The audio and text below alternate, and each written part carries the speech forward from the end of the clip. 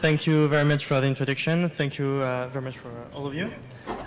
So I'm going to tell you about my research on the advanced bot landscape.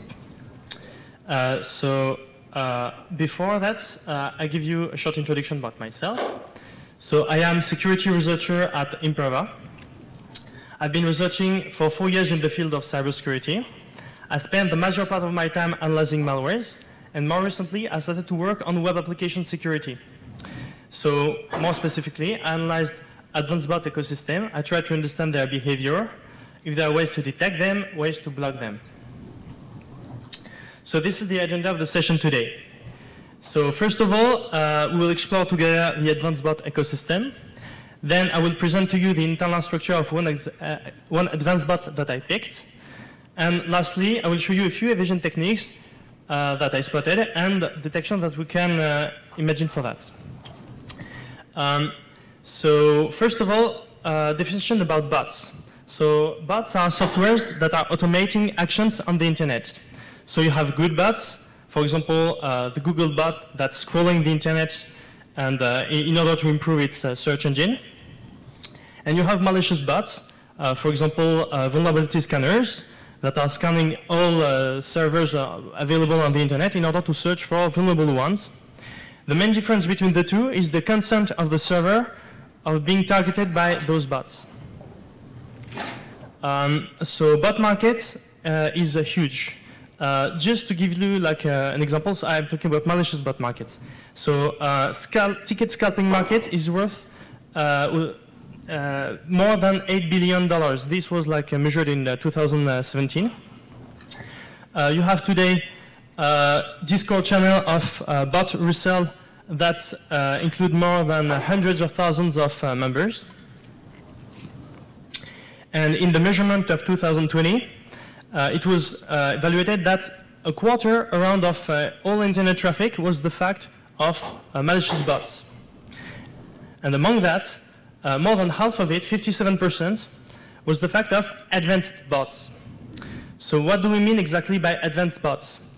So we have a few things in mind. First of all, we think about headless browsers. So headless browser is a technology that enables the rendering of web content almost the same way as a real browser would do. For example, Puppeteer or Sillam are able to do that. We think about the rotation between anonymous proxies. Most of the time, they will be residential one because they are more difficult to detect. And lastly, we think about advanced anti-detection mechanisms, for example, the ability to mimic human behavior during the solving of CAPTCHA. So what's the purpose of advanced bots? So advanced bots can be used for carding, the fact of checking credit card numbers found on the dark web and test it against e-commerce website to check if they're valid or not. Credential stuffing, the fact of taking combo list of username and passwords, found also on the dark web or anywhere, and test it against a large range of e-commerce websites in order to find a match. Scalping, the fact of purchasing a large amount of limited edition item from e-commerce website in order to resell them later at a higher price on resale markets. So this damages the target website, the reputation of the target website, and also generates a loss of their revenues in the long term because it will generate frustration on their customers. Denial of inventory, the fact of making an e-commerce website almost unusable via, for example, the massive usage of dummy cards, etc., etc. So here I took a small video I picked on YouTube. So scalping has become so popular that it has become a kind of sport. And this guy is a streamer of this sport. So he's using two different bots, pretty famous, called Cyber.io and ToruBot, to target one specific release of limited edition items on one specific website. And you can see that in the left side, green lines, meaning that the scalping operation was successful. On the right side, you have only black lines, so each of the lines corresponds to a scalping task. And it means that it was non-successful. And actually, if you zoom in, you will see that the security vendor blocked the transaction. So you can see here in real time the bypass of the security vendor. And this was only like less than a year ago. So this is a real current challenge for security vendors to block those kind of softwares. So one of the challenges I was confronted to during this research was to find the executables of those bots. Because often the bots are out of stock in their websites. Sometimes even they are not available on the resale market. And bot developers are very secretive with the binaries of the bots. They will not share it with everyone. They will try to make sure that you're indeed a customer. Because there are so many bots out there, it's a bit difficult to do this and to find the files of the bots. So these are a few sources that I used that helped me in this research. First of all, general hacking website. For example, hack forums, hack.io, null.2, fraudster crew. So these contain many malwares, but not only. You can find scalpers, scrappers, vulnerability scanners, etc., etc. Some type of botting, for example, scalping has become so popular that you have dedicated marketplaces for a specific type of attacks. For example, ticket bots or sneaker bots, etc., etc. Sometimes I was able to find the piece of source code of bots in GitHub, archives containing large set of vulnerability scanners on unknown files, or even sometimes behind misconfigured server, I was able to find the binaries of, the executables of an advanced bot. So using all of those techniques, I was able to generate a repository of around 40 advanced bots. And from that, what we wanted to know is the statistics. I mean, what type of bots do we have here? What are the technologies behind? And are we able to track a few evasion techniques that we may use later to detect them? So yes, first of all, 45% of them were using Electron framework. Behind that, the headless browser technology was mostly dominated by Puppeteer. Around 40% of them were using Puppeteer. But we could see many other types of headless browser, for example, Playwright, Selenium, Essential Objects, also .NET browser, etc. So now let's look at the internal structure of an advanced bot. So I took the example of Project Destroyer. So it was worth around $1,000, sometime like a bit more than a year ago. It's a scalping bot, and it's a good example because most of the components it contains are in most advanced bots that I collected. So this is what we can find inside. So you have several components. The main component here is the headless browser, usually with a module in order to increase its capacity to evade detection. Here in this case it was Puppeteer, plus Puppeteer extra plugins, stealth module in order to make it even harder to detect. And you have an additional evasion module next to it. It's usually behind a folder called scripts or utils, and it contains the list of functions the bot developer wrote in order to make it harder to detect, either by the website, vulnerable website, and the security vendor. Then you have the profile management module. This is responsible for storing the billing information about the attacker, password, etc. Proxy management module, responsible for storing the proxy list provided by the attacker to check if they are valid or not, to measure the speed and order them accordingly. You have a cookie jar. So most of the time, 24 hours before the scalping task, the attacker will generate valid cookies for the target website. And then during the scalping operation, he will consume them. So he will use this interface in order to do that. Then you have the CAPTCHA module management module. So it will be responsible for capturing the CAPTCHA provided by the security vendor, send it to an external service, for example, CapMonster, retrieve the answer, and on the client side, solve the CAPTCHA. Okay, and lastly, you have the, okay. Okay, and lastly, you have the operation module. So most of the time, for each of the target website, you will have one folder with all of the steps. For example, click on this specific form, fill this data, etc. and do the purchase operation. In this case, you have the 37 folder, one per each target. So if we drill down into one specific operation, most of the time you start the headless browser with an additional evasion feature. Then you craft plausible device in order to look like a real device connecting to the website. Then you will pick a proxy from your proxy list, pick a pre-generated cookie from the list that you had, and then monitor the price of the device of the product that you want to scalp in a loop. If at some point in time the price is below a certain threshold, the threshold that you set, then it will perform the purchase operation. When the CAPTCHA is provided, it will be solved by the external solution.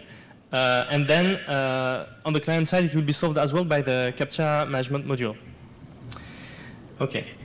So now, let's look at a few evasion techniques and ways that we can detect them. So first of all, it's not an evasion technique, just something to mention. It's code protection. So here it was JavaScript. So the code was quite badly obfuscated. All strings, etc., were not readable. And even if you try to execute it this way, it will just crash, because the code itself, at some point, measure if you made some modification. If you created new lines at some places, it will just detect it and crash. So once we're able to detect this feature and bypass the evasion, we're able to spot new tricks in this bot. So one of the ways that the bot developer used in order to make the bot hard to detect was to append non-mandatory HTTP headers to the requests that it's sending each time. And it was like randomly pick some of those HTTP headers. For example, here we can see the RTT set to 15, which is like the round time trip between the client to server, to 50 milliseconds. This is non-mandatory data, and this made the device look like make the request look like it's as if it was coming from a slightly different device each time. Okay.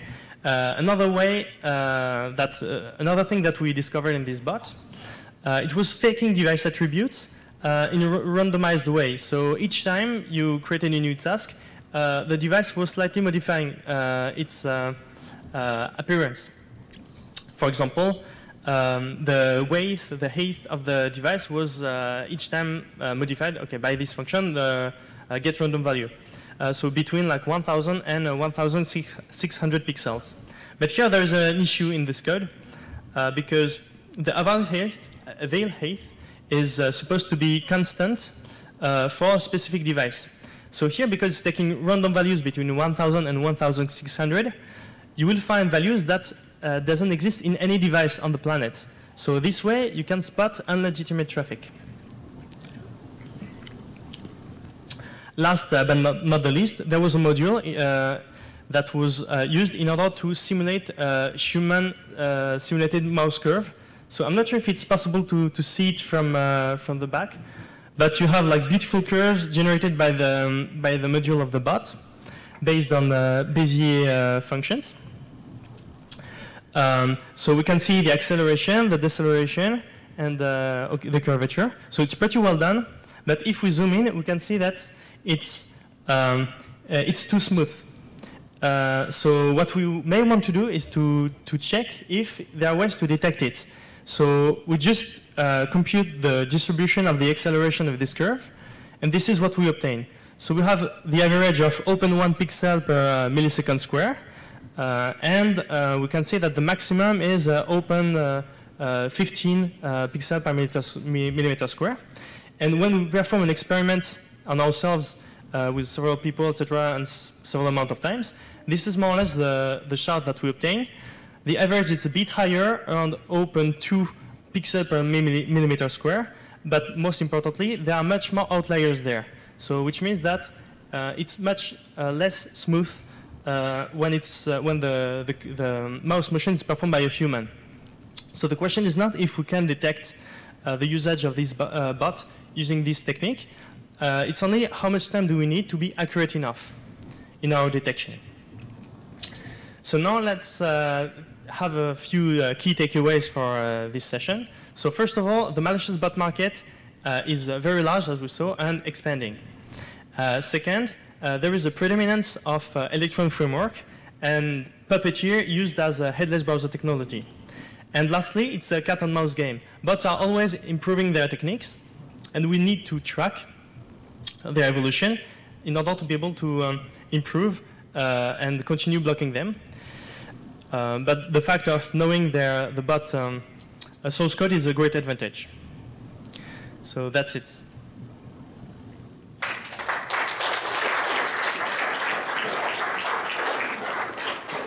Are there any questions? Yeah.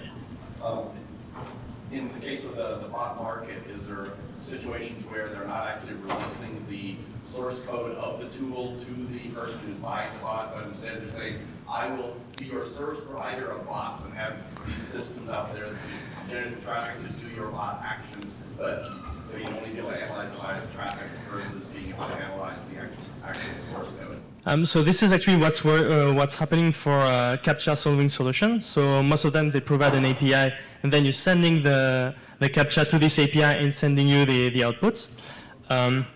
Most of the sometimes you have also some logic where you have like a client that contains some functionalities, but then in order to obtain some specific attributes, like for example, especially for against some specific security vendors, it's querying its own server and sending you back the security cookie of the security vendor. So at some point, the logic is split between client and the server of the bot developers. This is at least what I saw so far. Yes? What kind of hardware runs these bots? Are they on like on-premise machines or are they cloud? Where are they running? I said earlier that there are Discord channels containing hundreds of thousands of members. So, I mean, people are using those bots in order to make money. So there are, people like you and me that are downloading those bots in order to attack e-commerce websites. So, I mean, yeah, this is a bit weird to tell this, but yeah, there are hundreds of thousands of people that's attacking constantly some websites.